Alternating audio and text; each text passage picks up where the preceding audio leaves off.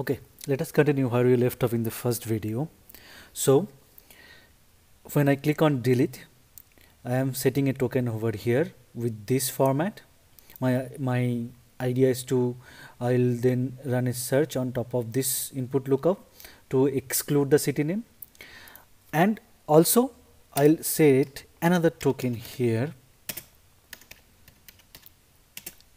for my auto refresh functionality. I'll give the name of this token auto refresh. Okay, and then I'll set is rename comment as run one. Now this is very interesting one. Rename comment as something in anything you can give is basically used when you comment out some portion of the search.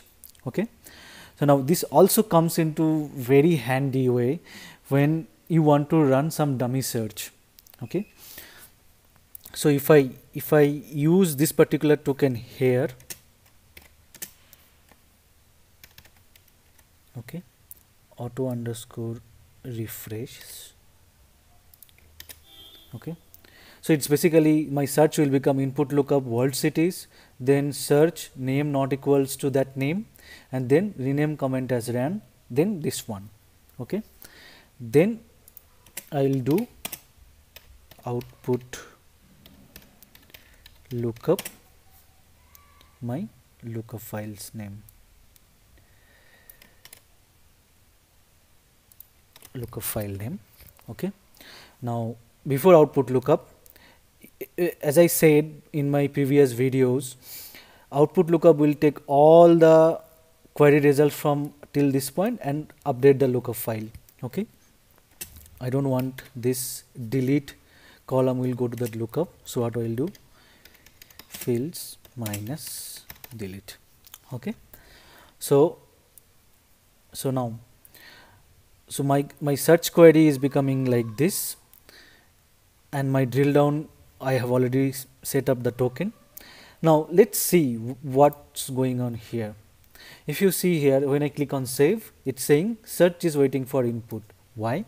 Because if you see over here, these two tokens I have used in my search, but these two tokens do not have any initial values, so Splunk does not know what is the values, so it is not able to run the search, because these two tokens are set only when there is a drill down. I click on delete, so I need some initial value of those two tokens.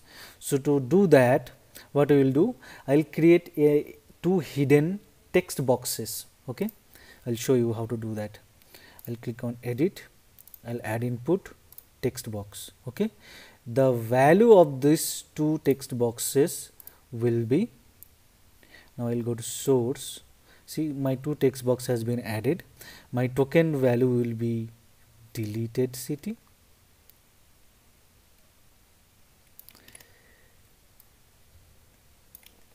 and auto refresh.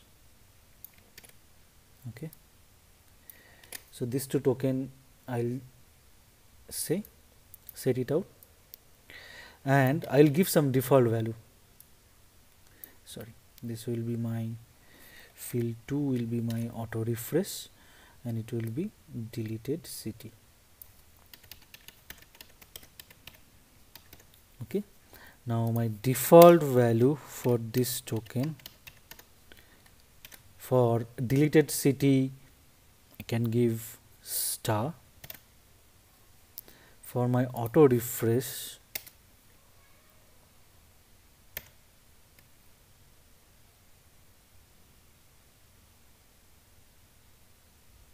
I'll give default equals to rename comment as run.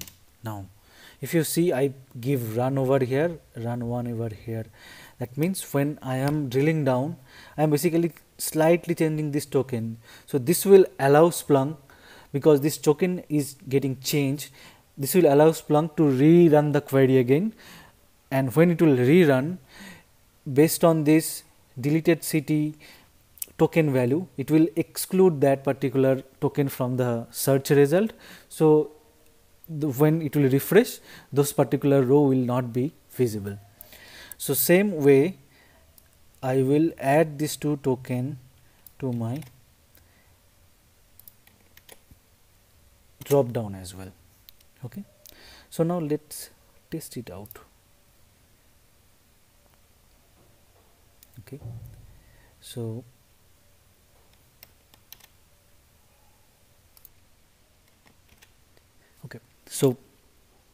so this is my dashboard currently looks like. So if you see here the source, so what we did is we set these 2 tokens, and then based on that 2 tokens I am setting this up.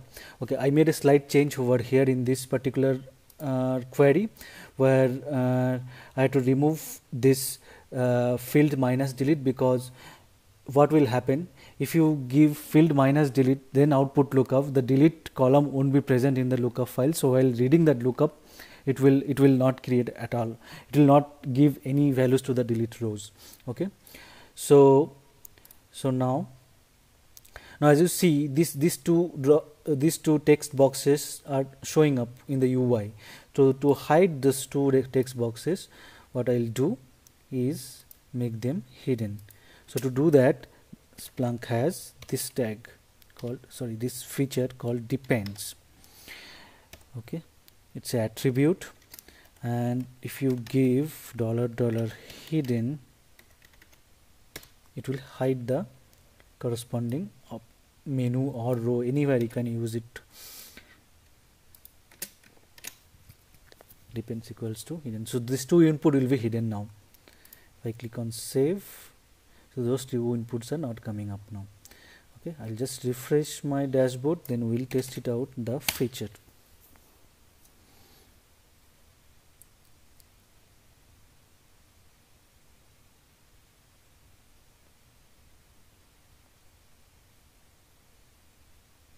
Okay, so if I click on here, nothing is happening.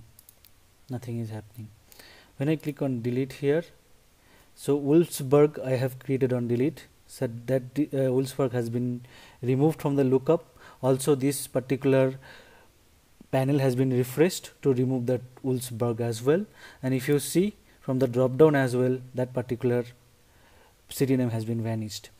Now let's click on delete of this row, Wells, delete. Again same thing is happening, it is automatically refreshing this particular panel and drop down and removing that row from the lookup as well. So this is how you manipulate lookup from the Splunk UI,